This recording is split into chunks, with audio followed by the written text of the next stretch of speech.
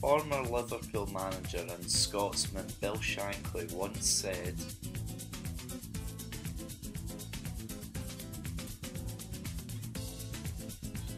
"This shows how much football means to regular fans as it's become a part of our national identity." But where did it all begin? Well, here at the Smith Museum Stirling, where they keep the world's oldest football. It was originally found behind a wall at Stirling Castle and is expected to be from the 1540s. It has only survived because it was made of pig's bladder. Scotland was the first country to create the equivalent of modern football, and despite not being the biggest nation, it has certainly had some moments to be proud of. Like the Lisbon Lions, the Celtic squad, who were all born within 20 miles of Glasgow, who travelled to Lisbon and defeated Inter Milan to win the European Cup in 1967 and becoming the first British team to do so. Or domestically, Rangers, who won 9 league titles in a row between the late 80s all the way to the 90s. Or even Aberdeen, who in 1983 travelled to Gothenburg to defeat the mighty Real Madrid side of the 80s to win the UEFA Cup Winners' Cup. Scottish football teams have been responsible for some amazing nights in Europe and domestically that have made an impact on the world of football. But what about the fans? We've heard some great moments that are well known to the world to why Scottish football has had some amazing nights. But what about the fans? Why have they become a fan of their club? I became a Rangers fan because of my dad, and he passed it on to me. And when I was younger, about 8 or 9, he got his friend to take me to Ibrox, and the atmosphere was brilliant, and I've now passed it on to my children, who I take when I get the chance. Being a Falkirk fan is one of my first memories. I started supporting because my dad, my uncle and my granddad all have been Falkirk supporters all their life. My granddad was at the 1956 Cup final when they actually won something. My first memories were just like sitting on my dad's shoulders at Brockville. You know, it's just the first thing I can remember. It's my happiest memories, and you know that's my memories of how I became a Falkirk fan. It was when my first game with my dad. He took me to Ibrox, and you know, you just follow the footsteps. But walking down the tunnel when it was my mate's birthday party at school really helped that. You know, just seeing everybody there, being on the sidelines in the first game. You just live for it. But primarily it was my dad who got me into the club.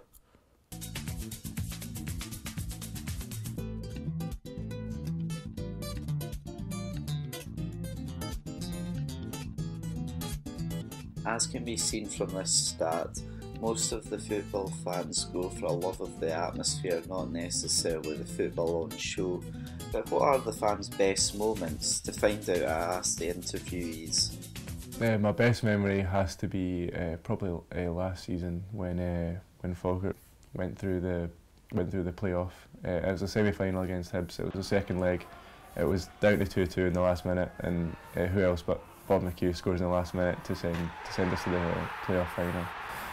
It was just absolute scenes. I remember like accidentally punching my dad in the face when in joy, like when I jumped up when he scored, and it was brilliant because Falkirk and Hibs have a sort of rivalry at the minute, and it was just great to get one over on them. Best memory being a football fan is when Rangers got to the European Cup final, and it was against Zenit St Petersburg, if I remember correctly. My dad and his mates, and I was tagging along. We were going down to Manchester on the big screens to watch it. And surprised that we got there, to be fair. But I still had to, after being there, still had to, you know, suffer for the loss. My best memory as a football fan has to be Helicopter Sunday when Scott McDonald won the league for Rangers in the dying minutes against Celtic when he'd already signed a pre-contract for Celtic. Scott McDonald was playing for Motherwell at the time, and it was Motherwell against Celtic at Fir Park, and he scored 2 goals in the dying minutes, and Rangers had to win their game against Hibernian, which they did. However, it's not all rosy for football fans. Despite it being enjoyed to millions of fans, you'll still get the point where you experience the harder side of football. I wanted to find out what the interviewees' worst moments in football were. I think my worst memory as a football fan is when Rangers got relegated or liquidated, if you like, down to the bottom flight of Scottish football. That was a very hard time, because obviously Celtic, your rivals, are still up the top flight of football, winning leagues upon leagues, and we're still trying to rebuild our squad and get to that level. Well, my worst memory as a football fan has to be Valentine's Day, where I turned on the television to see that Rangers were put in the administration, and with a big gap on Celtic at this point, and we were hoping that we were going to maintain that the whole season, but when you get put in administration, you get deducted 10 points, and that lets Celtic soften the cushion we had in them. With everything that went on that season, we threw away the gap. We had an embarrassing loss to St Mirren, because obviously there was job losses at the time at Rangers, and we ended up going to the third division that season after getting demoted. Yeah, by far the worst is definitely the 2015 Scottish Cup final. I still remember it like yesterday. Like, I remember just being on edge the whole game. Like, every time the ball was kicked towards the goal or anything, I remember jumping at my seat or going mental when I thought Will Vaulks scored a screamer from 30 yards, and then it was just made even worse because in the last 15 minutes, Inverness had a player sent off.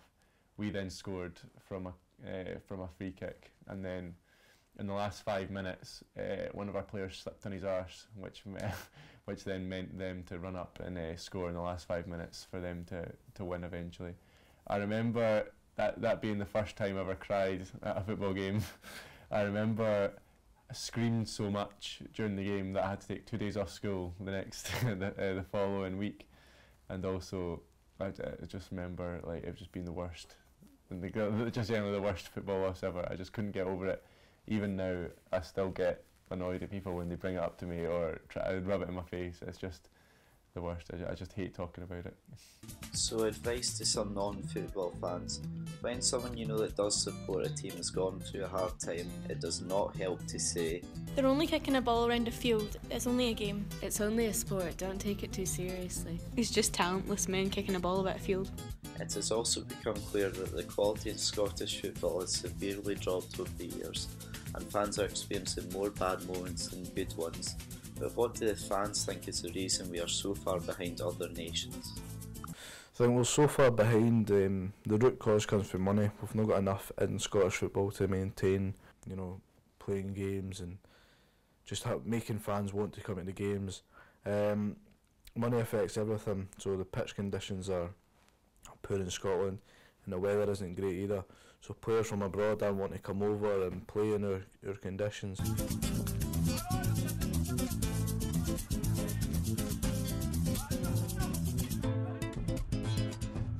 I think the main reason that we're so far behind is just because the facilities are just lacking in Scotland.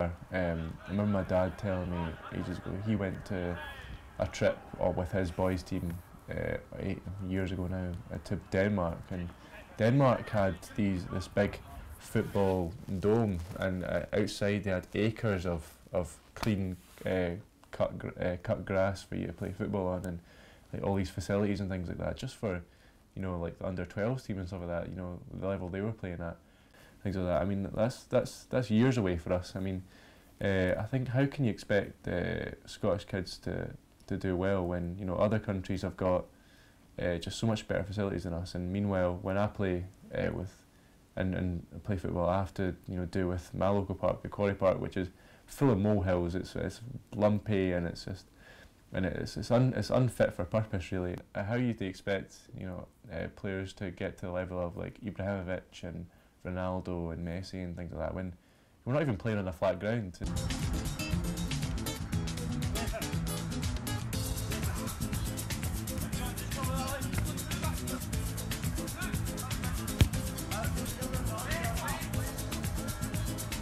Another reason that Scottish football is so far behind the other leagues is down to the amount of European spaces that we get. We get 4, which I think is far too much in the terms that we only have 3 teams that can really compete in Europe, and all 4 of the spaces are qualifying stages, 1 in the Champions League and 3 in the Europa League, and because of the pre-season we find it very, very hard to prepare for these games. and end up getting put out by small teams like Rijeka.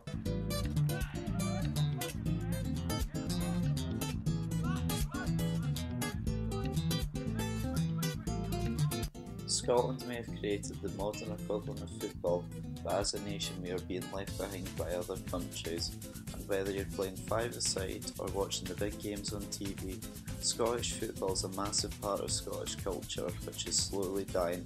With games quality deteriorating, people are no longer interested in the Scottish game, and it is clear something has to change in order to go back to the glory days.